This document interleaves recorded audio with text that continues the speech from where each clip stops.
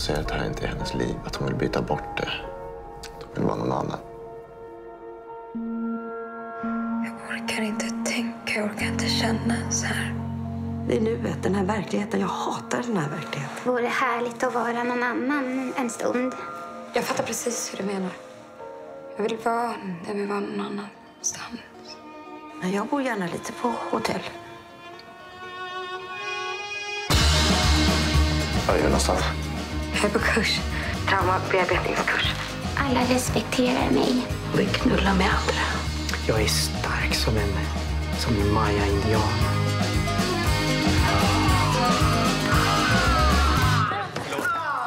Varför slutar ni? Det ska göra ont. Jag kommunicerar bara min smärta.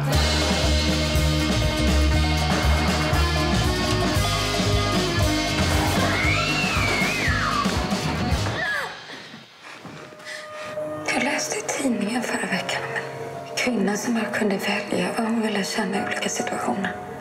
Och beskrev sitt inre som ett hotell. So good to see you. I was afraid you'd cancel. Tell me where we're going. It's very special. We offer our guests a service created for and by the individual. Freedom of choice is our utmost concern, and serving that choice is our aim. Your leaving will take place in 6 days from now. What are you doing with these people? We're helping them. This is a free zone without the world to judge. Some things I wanted to talk about, so I wrote them down. What are you doing? You want me to sit in this place in front of this woman and talk about our childhood? You never wanted to talk about it. But I really think that we should get out of here. If you leave, I'll still do it. You don't automatically become a better person just because you've lived your life in floods of tears. Sometimes you have to shut things out to survive. That's what everything has always been about. You and your fucking survival.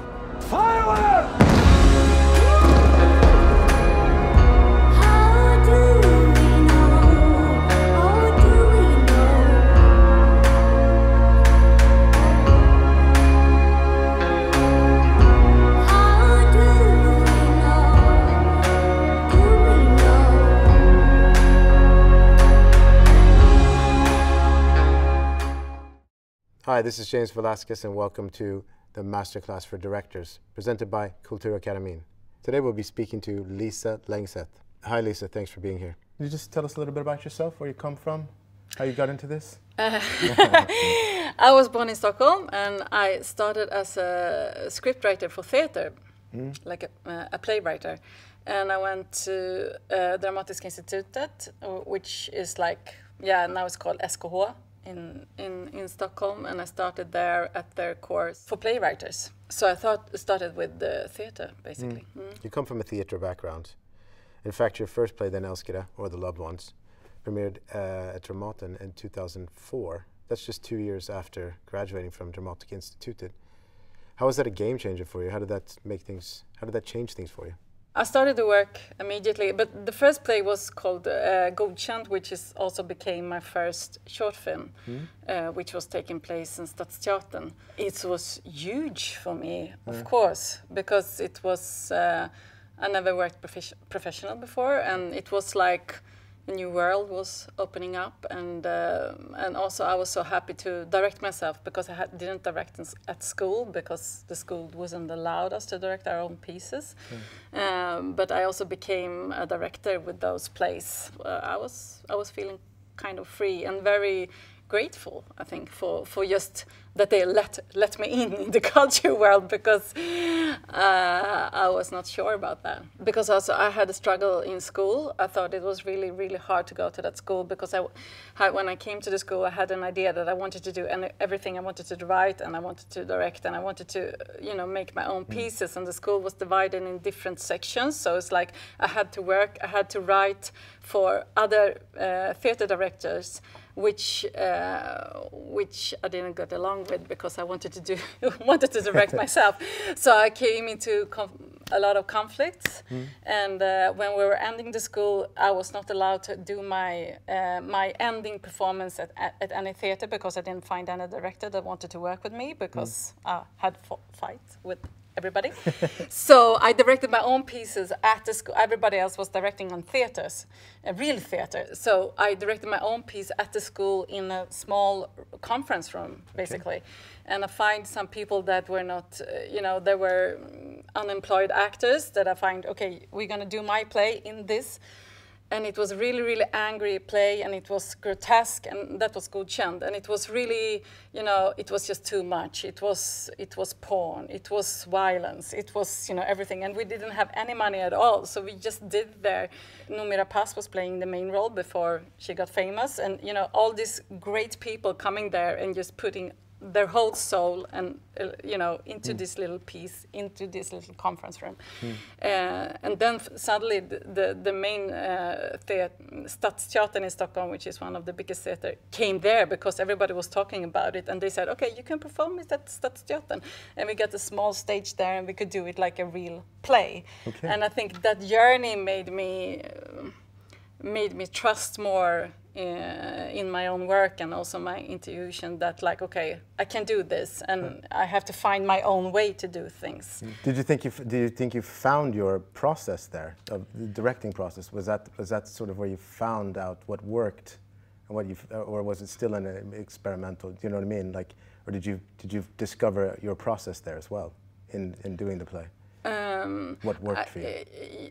Oh, I mean, it's a life journey to understand your process, and I think the process is changing. So, but I understood something about working with actors because I didn't have any education in directing. So I created a very close atmosphere where we talked about everything. You know, we just made a deal. Okay, in this room, you can say anything. It's okay, and you can say, okay, I don't know what to do now, or, you know. So it's like, and we became very close, and it was just 4 actors, and and this process was very it was just beautiful for me as a person and also as a director, and I understood that I don't believe so much in methods, you know, and because you can, when it comes to when you come to actors, I think it's just you have to have a clear vision of what you want to do, and then just talk about it, and be open to you know, change things that doesn't work and so on. So that's been the method, I think, in terms of actors later on as well. You sort of created a safe space where anything goes, which brought everybody closer. And make people brave to go even further. I mean, but they were also brave actors. So it's I was also gifted to have these people around me. How do you create that safe space for a film shoot?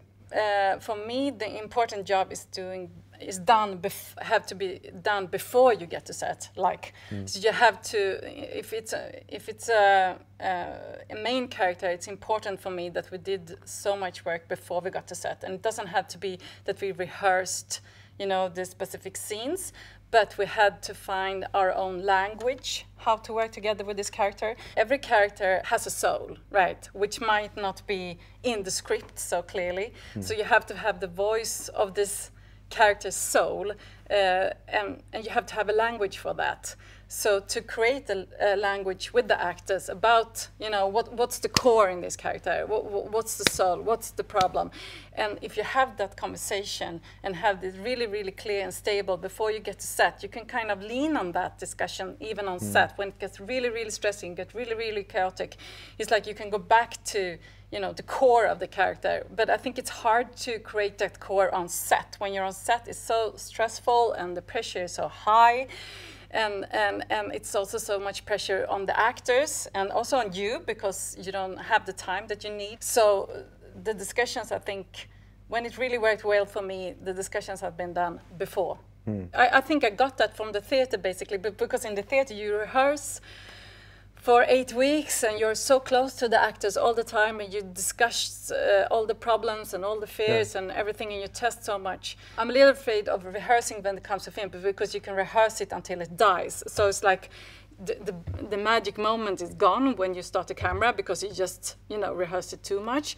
But I think you have to be agree what you're going to do and what's important in the scene and what's important for the character and what's important for you. And if you have that and a flexibility to that, you can be more free and also work very effectively.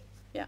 When you do a TV series, you have so many roles, so maybe it's not possible to do it with every role, but all the bigger roles, I think. And for example, me and Ida Engvall, who was playing the main character in Love and Anarchy 1 and 2, when the script was ready, we sat down, we booked a week over the phone because it's the middle of the summer, and we talked through every scene in the whole script. And we develop a language for the character, what is she going through. So when we go to set, we have talked about the scene and we know where she is, where Sophie is heading at. And we can talk very, very, you know, quick and briefly. We don't even have to talk so much on set because we know the character so well. It becomes more calm in a good way. You followed all the first play with a few other plays. Then you took Godkänd and made it into a novel film. Is that correct? Yes. Yeah. In a way, it seems you were naturally preparing for the transition into film, or was it just an opportunity you couldn't pass on? Do you understand what I mean? Yeah. No, I didn't prepare for it, but I was. I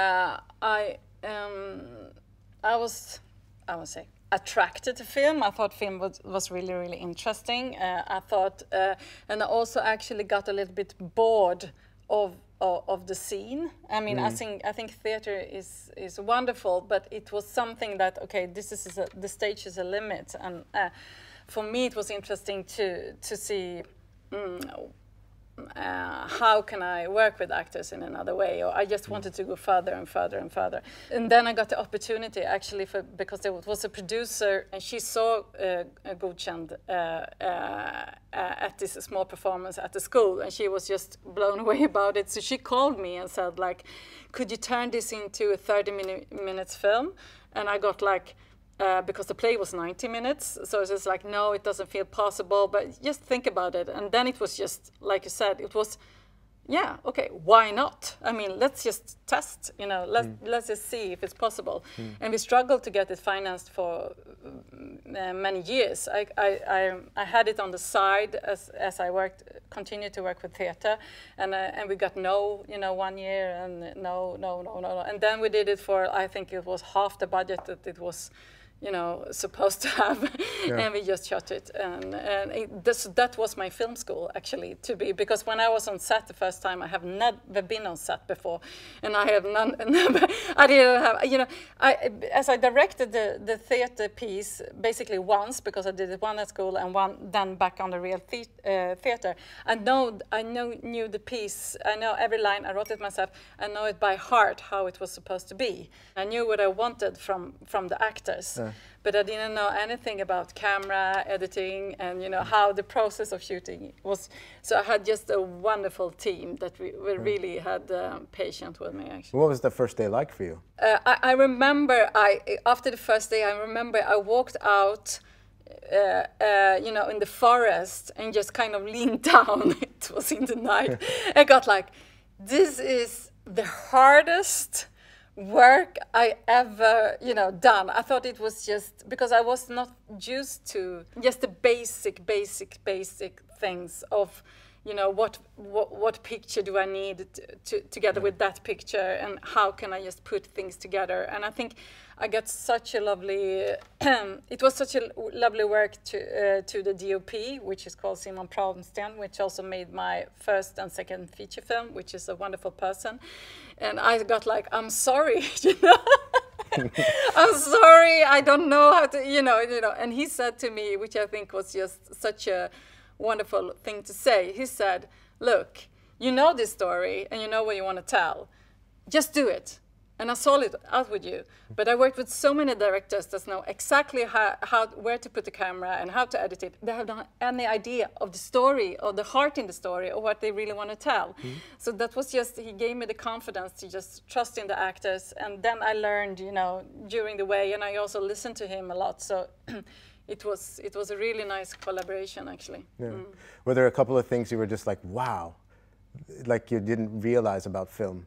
Do you know what I mean? Like how that you were just kind of like, wow, you can do that? Wow, you can do this? Yeah, you can cheat so much on film in a good way and in an interesting way that you can be so flexible, because when it's theater, you know, the actors have to carry this whole piece because they're going to be on stage. You have to work and you have to work really, really from the ground, and you have to build things. And now I worked with amateurs that were, you know, 16 years old and even younger. And it's like, but I realized I could cheat. You know, I just get a little glimpse of this perfect look, and I could cut away the rest and all these things that are, you know, the base of making films. But since I haven't, you know, knew anything about it, it was mind-blowing for me. And also it was wonderful for me. It was wonderful to work with and in editing, that you could see you could get so close to an actor. You can tell, you could take out so much lines because you can tell with the expression of the face, and also to work with music afterwards and work with the rhythm that you can create in editing, that you have so much freedom at the same time. So it's,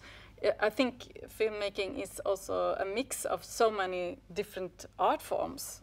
Your stories tend to tackle class and power struggles. Upper class versus middle class in Love and Anarchy. An older man versus a younger student in Pure, which are often broad discussions. How do you narrow it down in order to create a 90-minute feature or a 6-part series? Every character in my pieces carries a class with them. I think, I mean, it's important that you feel the class through the character, that you know where it comes from, and that you feel it through the characters, and you feel it through the way that people talk and dress and behave. So it's just like, I think it's basically to know that in when you create a character from the beginning. But of course, it's 90 minutes, it's one thing, and when you do a series, it's like you have so much more space. So it's like you can twist and turn things back and forward a little bit more. How much do you draw from your own personal experiences when you're creating stuff? I think it's an interesting question, because I would say that everything is personal or nothing is personal. It's like it has to be personal for me in a way, for otherwise I don't get any energy to do it. So it's like it's just a method but it doesn't have to be my life. That would be so boring, because my life is not so interesting. So it's like but I take pieces from my soul and I put it into characters. So in one way, and that's also a way for me to know the characters, and I also feel that's a way for me when I meet the actors. Like, okay, there's a little bit of my soul in your character, so I know this character, right? So it doesn't have to be.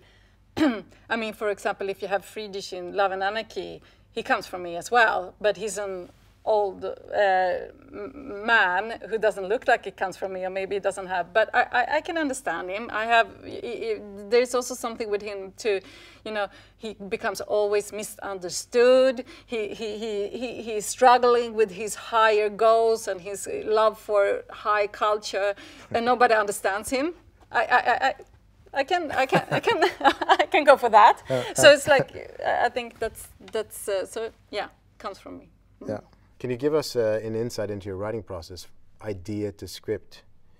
Do you have routines? When I wrote theater plays, I got more of a feeling, and I wrote really freely, and you know. And when I did my first feature film, I thought, okay, I'm gonna write, you know, just write, you know. For me, it's like this. It's like first at the beginning, when you're going to find an idea, you have to be completely open and completely free, and you can, you know, write whatever you want to. There's no rules. You could do it, you know, as a monologue, or you could do it. Oh, this was a nice scene, or you could steal from other directors. You could do whatever you like, you know, whatever you like. But after a while, now I try to take all these ideas or dreams or whatever it is, or longings, and put it into a synopsis on a really early stage that is like 5 and 6 pages. And I try to, you know, build a story from the beginning to the end on these 5 to 6 pages.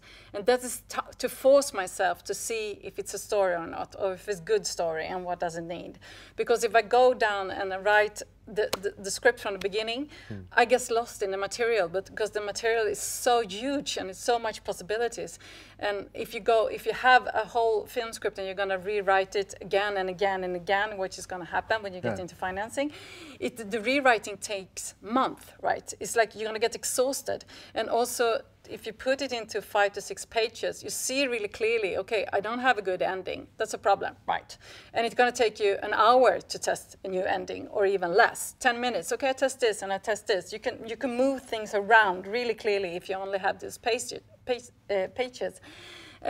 which you can't do if you have to change the dialogue in a whole script. But on the same side, I think it's important to have this chaotic document or mind board or whatever it is. You could put anything. You can be inspired of anybody or whatever you want to do. But this synopsis, I think it's a bit painful to because you see everything so clearly. Like this is not working. This is boring. Or has to.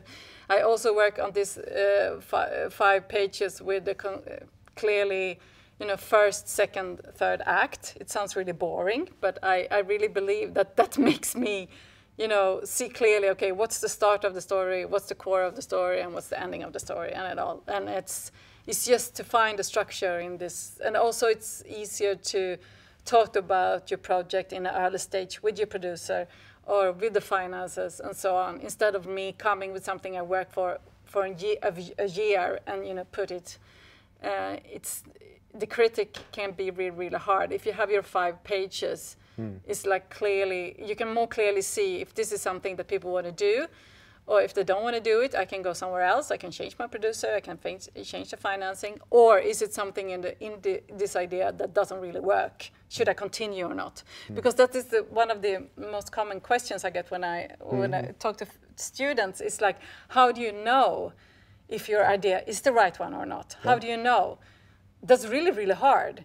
But I think I guess you never know. I mean, but you have to make a choice where you have to decide it's good enough. I'm going to shoot this. But that's so much later on. That's when you're into shooting. You can't stay on set. Oh, is this idea working or not? You just have to take away that anxious, and you can bring it back in the editing room, maybe like, oh my God, it didn't work. But you can't work as a director if you completely ask yourself, is the idea good enough? Because it's too late. How much do you trust your idea? If you take Love and Anarchy, for example, was there a point in that process of coming on that idea where you just went, yeah? Or was it people saying, yeah, this is a great idea, let's make this? Yeah, Love and Anarchy changed a lot. In the beginning, it was a feature film. But I kind of fall in love with the character Sophie. I loved her. And I also thought, I loved the relationship with Max. And I also thought the publishing house was really interesting, because I could put so much thought about our society and how we live together today and how we look at art into the publishing house in different characters.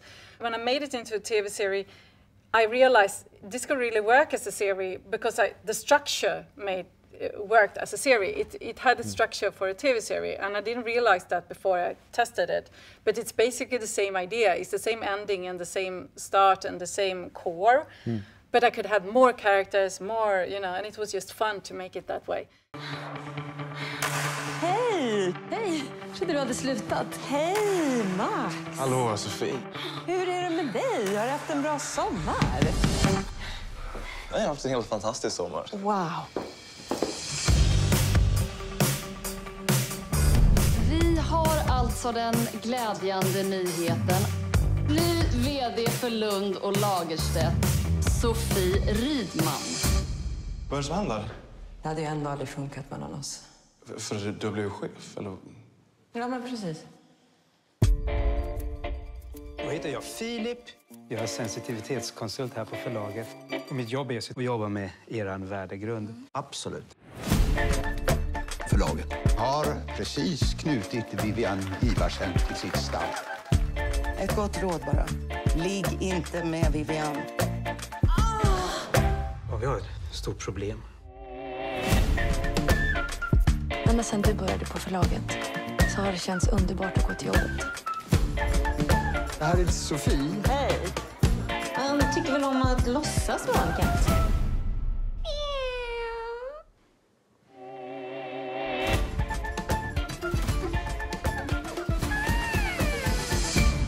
Jag känner mig plötsligt lite illamående.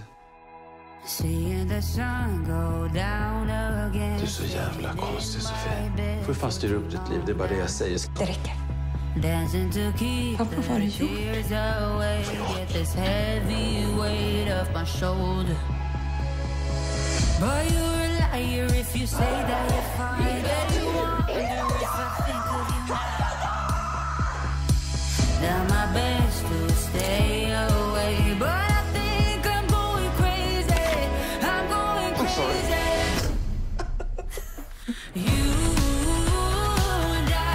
Jag måste få 5 med dig själv. Hoppsan. Jag trodde att du hatade mig. Allt som om jag hörde. Inte igen. Vilken bra dag! And then when Netflix saw it, they got like, yes, you know, for these 5 pages, actually. They just read the 5 pages and got like, yeah, let's do it. And I had so much material. I worked for 1 year, 1.5 years. I had a feature film. I had so many, you know, script. I had so many, you know, they didn't see that. It just went for the 5 pages. In this fluid area, when you build a story for a while, so that you make the right decisions, because these are the decisions that you're gonna live with for years. So don't rush the beginning of it. Like, okay, maybe if I have a subject, okay, I know I want to work. You know, I want to say something about this subject. That's a good first step, really, really good. But then it comes like, okay, what environment and which character do I need to say the things that I want to say? You know, so it's like, and just stay there for a while and make it, dream about it, fantasize, and look at super much different kind of films or stories or read books or whatever, and then try to make a story of it. I think that's a process that I can keep coming back to again and again and again. And I think, that's the wonderful thing. That's something I think happens when you know that you're on track. It's like that you feel that the stories start to live its own life. So it's basically not you anymore thinking about, is this good or bad? It's more like, oh my God, okay, here's a character and he speaks so much, he has so much things to say, he want to be in the story, he could talk for ages, okay, let him be, you know. So then after a while, I think that's something, it's the same process as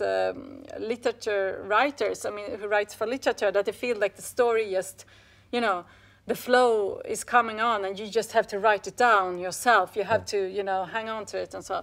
So it's, I think if you get to that, I think that's when you really know that you're on track. Yeah. It feels like when you can start to have a conversation with yourself as these characters, and it just flows. That's when you. And they start to fight with each other, and you have to, you know, you just have to write the fight down. And I love that process. It's wonderful. Do you write with the budget in mind, or do you try to steer clear from creative constraints?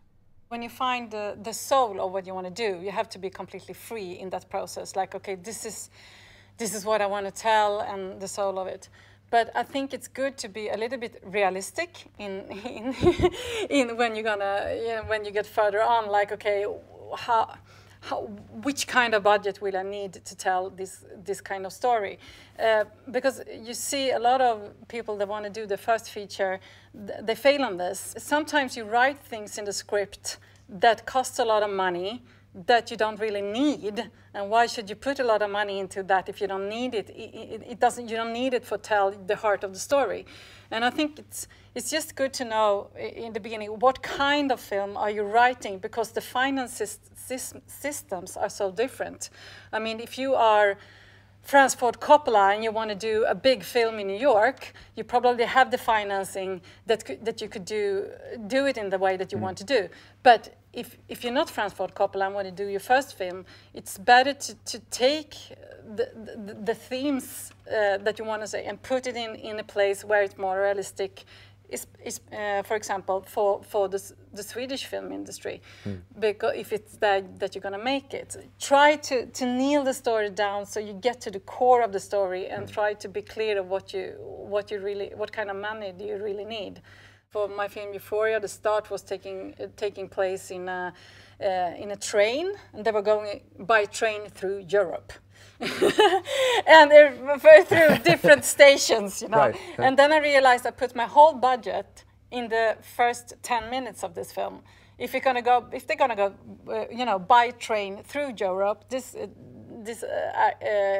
main characters, you're gonna see all the. You have to have so much extras. You have to dress a train. You have to, you know, in different countries and blah, blah, blah. And then I realized, do I really need this? Is it important, or could it just go by car in a forest? And I realized, you know, the dialogue could basically be the same. I didn't need the whole context because that was not really important. I ended up putting them in a hotel room, on an airport, and in a car. And it basically came out, you know, the same. But I could take the money that we had, because you always need more money. That's the thing, right? Even though if you do a very expensive film, you won't have enough money. So that's happening all the time. Or even if you do a really, really small film or a big film. Sure. Because some people think that, okay, I do a huge film, I have enough money. No, because you have huge actors, and the actors cost so much each day. So they, you know, everything swallows your money. So in the end, you're standing there, oh, I need more time and I need more money. You always need more time, you always need more money. Yeah. Do you have actors in mind when you're during the writing process? Do you think of an actor? Do you ever write for an actor?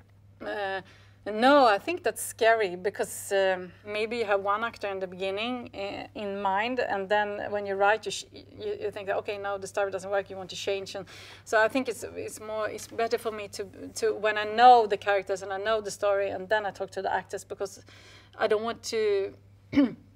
And I don't think if you have them in mind, you never know that you're really going to get them. So it's like hanging up on a specific person that you might not even know, and think that, okay, I really, really need this person. I think also sometimes the story, if you do that, maybe there could also be a way to escape from the story. Is it a good story? I mean, you have to build a good story, and then you can have a brilliant actor. Otherwise, I haven't done my job. If I just hang it on to a brilliant actor, in the end of the days, maybe, a brilliant actor is wonderful, but it won't make a brilliant film immediately, because you have to have a good story, and you have to have a good dialogue and so on for the brilliant actor to deal with. So I think I'm not against it. I know a lot of directors do that, but for me, I think it's a little bit fragile. You have this 5-page synopsis that is you're very strict with, and then you have a sort of a chalkboard where you clutter things on ideas, right? That's the picture that I get. And then you have this 5-page synopsis. Do you shop around for producers, or do you have producers in mind, or do you tend to work with the same? Or do you like to work with the same? I think it's lovely to work with the same if it works. I mean, if it doesn't work, you have to change. I mean, so it's like, and I think my experience is like, if you have a really tight working process with the producer, maybe you've done a few films together, and after a while you can find yourself in a project when it doesn't really work anymore. And I mean, we are all grown-ups and we develop in different ways, and so I think I mean, I think there's no point to change producer at every project. I think it's lovely, and I like to have a producer on my side when I develop, because it's I need someone to talk to. I don't like to work completely by myself. It's like you get crazy after a while, and I mean, the producer is important in so many steps, because the producer is also responsible for which kind of financing you invite to the project. And the kind of financing that you invite will infect the project, right? So it's like you have to have a producer that understands that where the money comes from, will infect the project in different ways. And the financing system is such a jungle. So it's like, it's also the producer's job to realize, okay, this is a finance that want to change the project, or this is a finance that want to do the same thing that we want to do, or you need the producer to also defend the project during the process. So you don't have a producer that invites, anyone to the project, and because different money have different interests. I think it's really, really important to understand that. Once the script is finished, what's next for Lisa? What's next in your process? How do you prepare for the actual shoot? What's the process like for you there? What are the things that you think about mostly? The first step is to see how can the script fit with reality. So it's like basically, okay, like budget issues and like where should we shoot it, and have a first check on locations. I think is really important, and be kind of free in that state. And also if it's people that the casting process take a lot of time for me, but because I put a lot of effort in the casting process and I want to meet the actors, and also I also pre-shoot with the actors a lot before they got a role, and it's not like, oh, is he or she good enough? It's not for me about that. It's more about finding, are we the right ones to work together? It's also opportunity for the actors to say, no, I don't want to work with you. So it's, I mean, it's a good way to see, okay, are we going to work together? Is this the right setup for this? And I put a lot of energy and time in that to find the right actors, and also of course start the process with set designers and DOP as like, how are we gonna, but in the beginning I think it's important to be quite free and just not lock into how it should be, and more be like watch film together, talk about what inspires you, and feel the happiness about it, because it's going to be harder and harder and harder and harder work. So it's important to have this a little time of just free creativity, energy. Yeah. How important is the DOP, the production designer, and the costume and makeup? That's the hard thing as a director. That is, everything is important, right? Every detailing is important, sure. And you have to kind of, you know, go back and see, okay, see the whole picture. So I think that's something that I've been training about a lot, also on set and also before set. Like, okay, what is the most important thing now, and not get drowned in details in the beginning. And of course the DRP is really important, because that's the one that you also need during the whole set. So it really has to work. It really has to work. But I think it's a bit tricky, because it doesn't really have to work like that your personality works. I mean, you can have a wonderful collaboration with someone that you don't really know, but you really work well together. Yeah. So I think it's important not to spend so much time of getting to know each other in a personal way. I'm not so interested in that, actually. No. I mean, okay, are you married or not? Okay, you know, whatever. But it's like more, how do you want to work, and to focus on the work, even if you have, and to start to know each other through work, because I think that's a wonderful thing with making film, that you can have so good collaboration with people that you never would spend time with outside a film set, or you don't understand each other at all, but when you work so good together and you can have a flow together with people. So the rhythm, I think, is really important to talk about in the beginning, because I mean, if you have Love and Anarchy, for example, I know it's going to be fast. I mean, it's a bit of a rom-com. It has to be fast, it has to be jokes.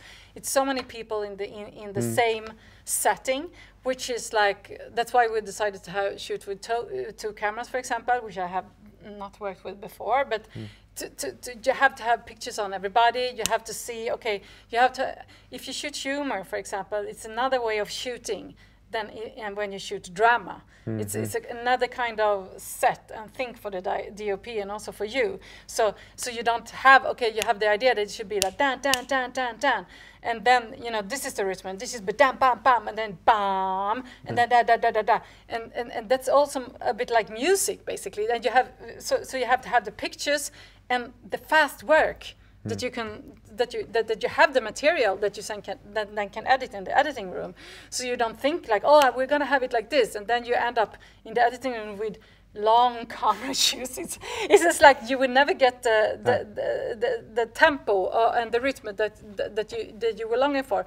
And this is something you have to talk about at the first meeting. I mean, it's a completely different thing to when I shot Euphoria. It was, our goal was to make, you know, the film was about death, but it would be, I thought my goal was to make a very beautiful and kind of romantic setting when we talk about death, which also was the kind of a provocative things to do. And also the nature was really important, but the nature wanted to grow, and it was the contrast about people in the film that wanted to die, and then to shoot in a comfort room, 6 people talking like this. Yeah. You know, it's a completely different way to work.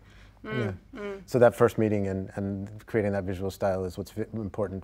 Yeah, and I think as a director, it's important what you want to do. Of course, you do everything together when you do film, but it's your responsible you have to remind yourself that your responsibility as a director is to stay with your vision and to explain that and see what you can get, and then you can get much more than you even thought was possible. But you are responsible for the vision. I think that's important to remind yourself of that.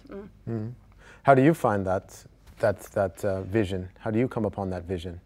That's what I'm working when I work with when I work on the 5 pages. That's like okay, how many characters? Is this like a film with like 2 characters in a house, or is it a film with 20 characters that talk all the time?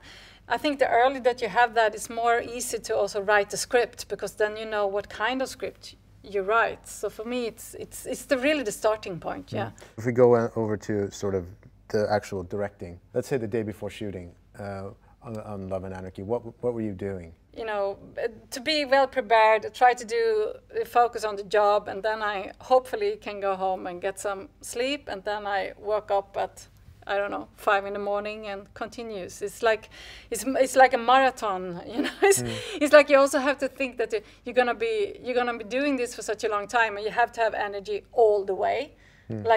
All the way. I saw a wonderful interview with Jane Campion the other day, and she was so wonderful because she was talking all the time. You know, it's so exhausting.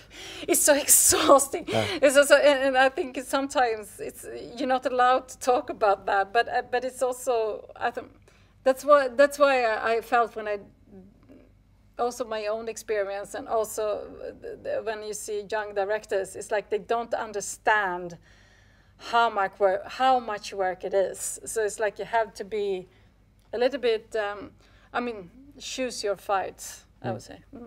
Talk about what your role is as a director on set. How do you take this, especially with something you wrote, how do you take that and now suddenly you have people around you that that you have to be in charge, you have to be an or do you say a work leader, you also have to be, you're a human being, so that plays into factor, and you have to lead this, you have this vision, which is leading you all the way through. What is your... I try to focus on the vision all the time, and kind of to forget myself, because and don't get into prestige, because it's just gonna, it's never gonna work. For me, it doesn't work. For me, it's just the vision. And if you have a clear vision, you can also be open to, then an actor comes and goes like, oh, I don't like this line, can I say it in this way? And then you just think about the vision. Does it work with a vision? Or does it not work with the vision? No, it works with the vision. It's okay. It doesn't really matter, or it doesn't work with the vision. Then you can say that. Okay, then it's not a prestige about, again, you and the actor. It's just about the vision. And the vision is this. So it's like, so you don't get, because, so you don't become a leader that just want to, be a good director, because that's not really interesting. The only thing that's interesting is what is coming out in the end. Because you can be such a great director on set and everybody, and then in the end, if the film is bad, no one will work with you again. That's fact. That's it's just you have to stay with the vision, and that's also a way for me to let go of the ego. And you make mistakes. Everybody makes mistakes. It's not possible to go through a shooting process and be perfect. It doesn't exist. We talked a little about rehearsals before on set. As a director, rehearsing or just shooting? What do you prefer? This is based on that you had all the big discussions before you get to set, right? So it's like you are close with the actors. You created a language with the actors. The actors know what you're going to do, and the vision is clear, right? Yeah, it's yeah, we work together. So how did we do it? You get to set, and you get to set probably with the DIRP and the first assistant director, and you're there before everybody else, and you kind of check out, okay. And then we start to read the scene, the three of us, and see, okay, this is my idea where everybody should stand in the scene. Okay, Sophie is coming in from that way, and they're gonna have a fight, and I think we're gonna put it here. And so you just block it with the DRP and the first assistant, and you read it through and you block it. You have some kind of idea of, okay, this is where we're gonna stand, because that's the question of what the camera's gonna be. So it's important. And actors comes in and you say, okay, we have an idea that you should stand here and you should stand there, and just you know, walk it through and read it. You don't have to act it out. I think if you work with great actors, it's better to save the acting for the camera, because maybe it's 6:30 in the morning, everybody's tired, and maybe they don't have enough energy to make 10 perfect shoots. So if you work with amateurs, they don't know how to do the great thing again and again. So it's just like, it's better to save that. That's my experience. And then you have a time with the DOP to put the camera and put the right light on and you know, fix the set so it's like ready to get shoot. And then the actors come and then you shoot it. I decided that so many years ago that you should just start shooting. If you work with people actors that have never been in front of camera before, maybe they're just brilliant the first time, and then if you hadn't had a camera on, you get like kind of panic, and then you have to talk about why they were brilliant the first time, and they don't understand that because they don't realize why they were brilliant the first time, and then you lost the moment. Yeah, I mean, an actor that worked for many years, they probably know, okay, I was brilliant because I did this and this, and you can talk about it. That's why I get so provoked when people say, this is how you work with actors. I go, my God, every actor is different. You know, it's about your relationship to that actor, and that actor comes from probably maybe a school that could have another, you know, ideal how you should act, or doesn't have been to school at all. I worked with a lot of actors that have been brilliant that didn't go to any schools, and then what you get that is some raw material that is right that you could steal, you know, and it's kind of hard because maybe sometimes they don't know what you're doing. But you see what they're doing and you get it in the camera. But if you talk to them, explain what they're doing, it doesn't mean that they are getting better. It can be worse, because then they start to analyze myself and think about myself. Okay, did I do this? Does you want this? Or, you know, so then it's more about helping them to relax. But if you work with an actor that's been like in the business much longer than you and worked with so many directors, they know everything. How do you get the best performance out of an actor? The base has to be done before you get to set, because if you agree, okay, what is the character, you can basically talk about it and solve these problems kind of fast. And sometimes it's just, you know, the poor character didn't get any sleep yesterday and are maybe nervous about the scene, and you need to talk about it to get her and him back on track. It's also about about trust, but I think it's good to be gentle because if you work with people that really want to do a good job and are really loyal to you, it's no need to be mean and angry. I don't understand that at all. I mean, it's no need, and my experience is that you make people afraid. So it's more like, you know, just explain the vision and people, you know, can relax and trust the vision, and you can move on. Of course, there was a few times I had people that I really thought like, okay, you're not doing your best, or just didn't care what I was saying. Not anymore so much, but in the beginning I got like, yeah. And then I just said, I remember once I said, but I would never say, but I remember one, it was just a small rod. We tried, and he didn't, you know, he just didn't care what I was saying. I took him aside and I say, you're so bad now. This looks like really shit. Do you want to come out in this film and be like the baddest actor in this film? Or do you want to, you know, jump on board and just start working the way others are working? And it worked, you know, because everybody is afraid, but I wouldn't, you know, this is something I wouldn't say. I can't imagine saying that to any actor that I worked with recent years, because it's not my experience is that people are really, really doing their best, putting their heart into what they're doing, and it's no need to be unpolite or no. I don't think you get anything better out of it either. Yes, people get very anxious and sad, which I don't think is the good energy to work on. No. What is the difference between directing an ensemble like Love and Anarchy, or say 2 lead actors, or like in Pure, or Today som är vackert? Yeah, my film Hotell was a little bit like Love and Anarchy, that there was this group, and the group energy has to be in a certain way. And then it's important that the actors also feel good with each other. I think that's really a gift for you on set, that they really, you know, so it's more about create a generous atmosphere, and that I liked it, like I said about my first play, I liked the idea, which I also got from the theater, that is, okay, everybody's here because we wanted you to be here, right? So there's no need to be afraid, because you're here because you were so good and we wanted to work with you and we love you, right? So it's to create that atmosphere also, you know, it spreads over the other actors, and the actors can also get relationship, and you know, they find it more. It also depends if it's a humor with a tempo like this, or if it's drama, which is like a kind of heavy. So I love when you have the feeling of an ensemble, because you get so much. The actors starting to do such a brilliant things by themselves, which happen a lot of time in Love and Anarchy, that they had such a wonderful flow. So they could then you have the same flow as the vision, and if they have the same flow as the vision, you could get so much. Good ideas from the actors, which are brilliant for the visions that you'd even find yourself, and you just have to be open to that also. It must be different directing a feature film and a long series, right?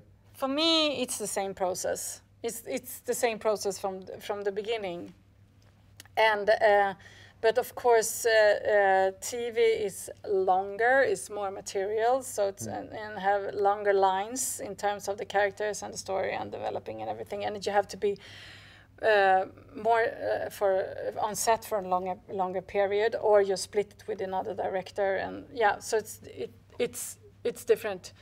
I think for me it's the same. I have the same. I have the same ambition in everything I do. I don't go down in ambition when I do TV, and I get really, really sad and provoked also when I work with people. So I say, okay, this is just a TV series, so it's like, because that's something I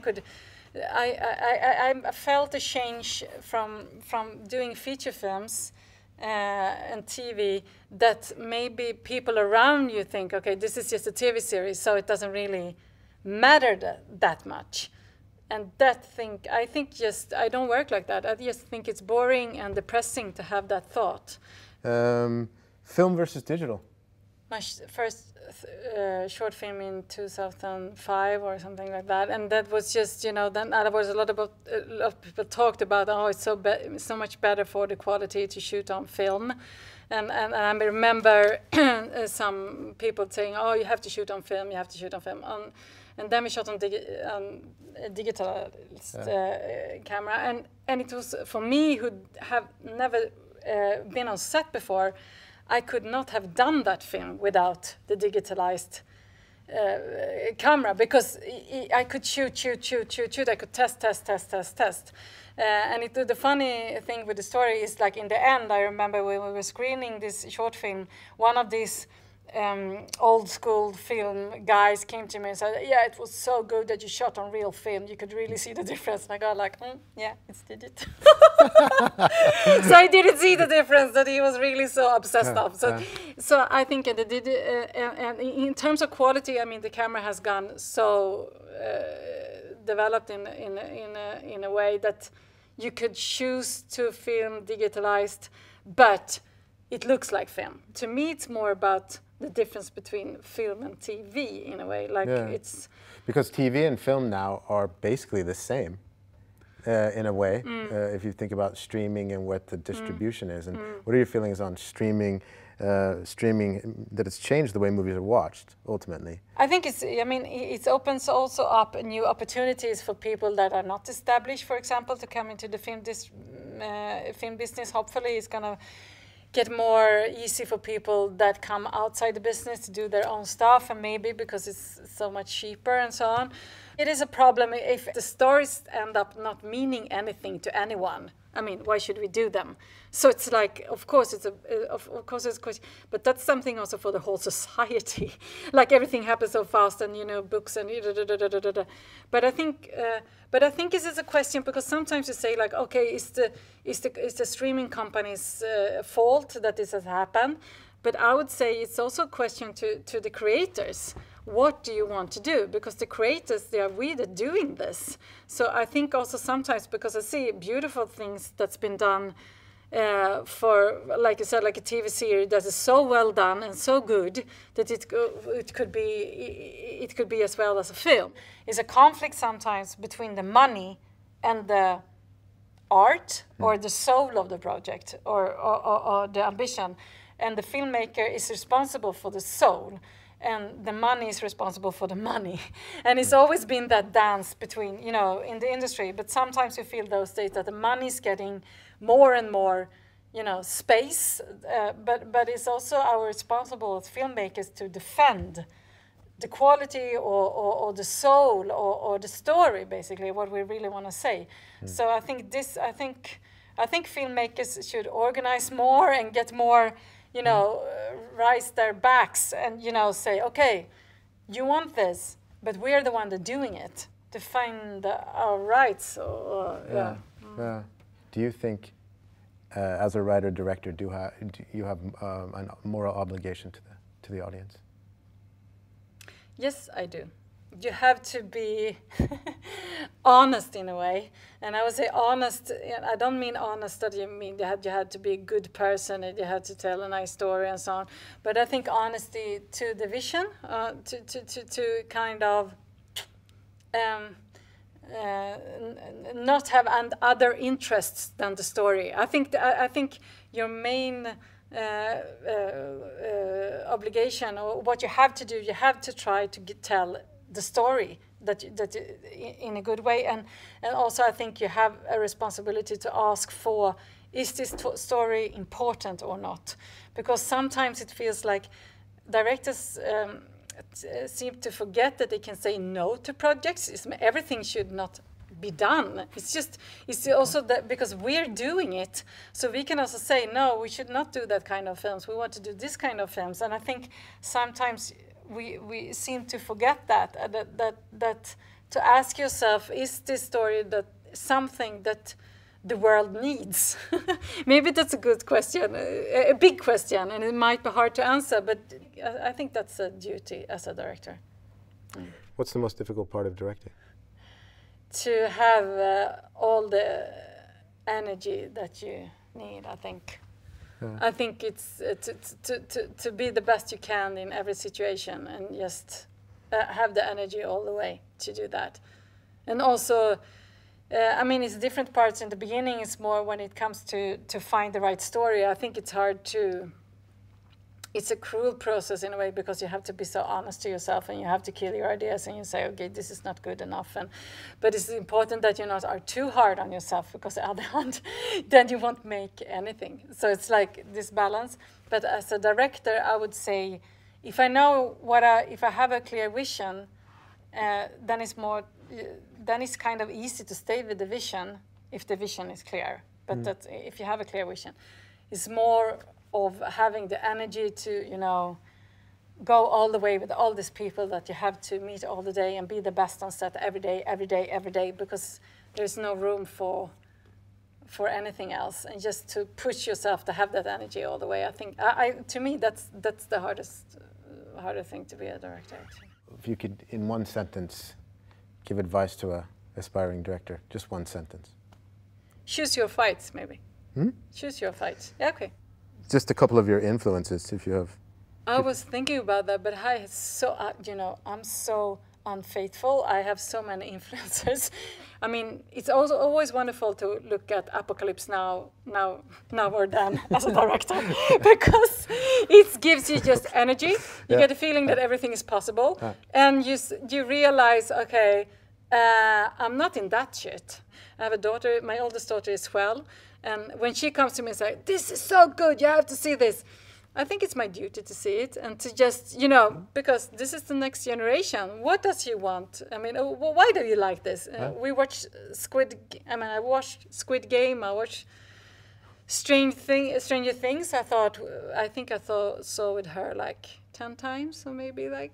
But I also would go back and I can watch a Bergman film, for the 10th time in my life, or so I'm very open. Yeah. If you were to ask Mikael Marsaman a question, what would that be? Oh, I mean, the most interesting thing for me would be what he's up to now and what's the struggle with it. Because I think sometimes directors, they struggle a lot with, ideas and financing, and all this struggle is such a lonely process, which I think that we should share more and talk about. Like, okay, I got, I worked with this for so many years, and I finally got a no, and they just, I lost all my dreams and all because it could be really, really lonely to push these big projects in front of you.